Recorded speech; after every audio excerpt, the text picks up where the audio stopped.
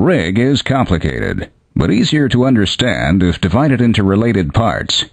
In this section, we will cover the equipment used in hoisting. Hoisting equipment hangs or suspends the drill string in the hole. It also allows the driller to raise and lower the drill string into and out of the hole. Further, it allows the driller to adjust the weight on the bit, which is required to make the bit drill.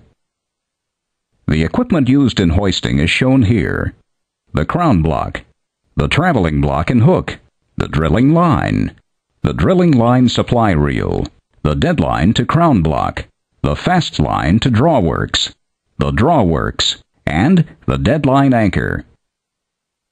Here's an overview of how the hoisting system operates. The supply reel stores drilling line. To reeve the line, crew members start at the dead line anchor.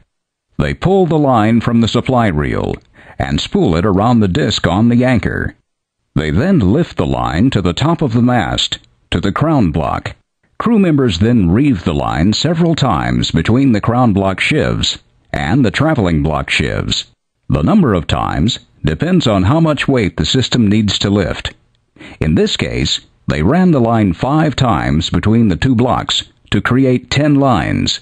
Once they've strung the right number of lines, they run the line to the drawworks and firmly clamp the line to the drum. The driller then takes in the drilling line, which wraps around the drum. The driller usually takes in enough line so that the line makes at least 6 wraps around the drum. They then clamp the line at the dead line anchor.